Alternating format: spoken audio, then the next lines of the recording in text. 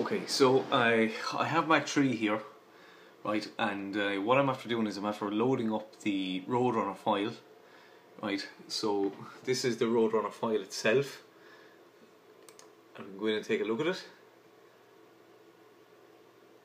And this is my CNC milling machine, right, and I have that guy set at 0 at the moment, right. So what I'm going to do now is I'm going to run this file. Wait there now. I have to, what do I have to do?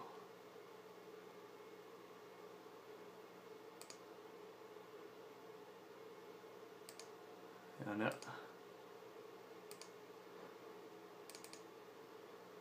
There we go, it's loaded back in. I'm going to start. So I'm going to take a look at this guy.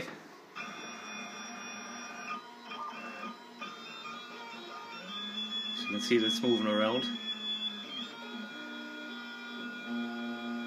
And it's set that here's basically, this is 0, 0, and then that's plus X, and then we've Y then up in this direction, and then Z is up and down. And you can see actually it follows the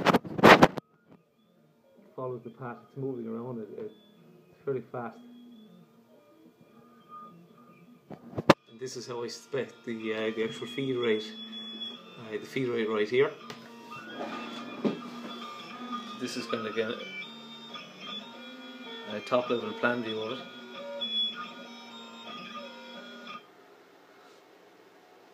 Alright, and at the moment, because I'm running a demo version of Mach 3, it only goes to about 500 lines of code.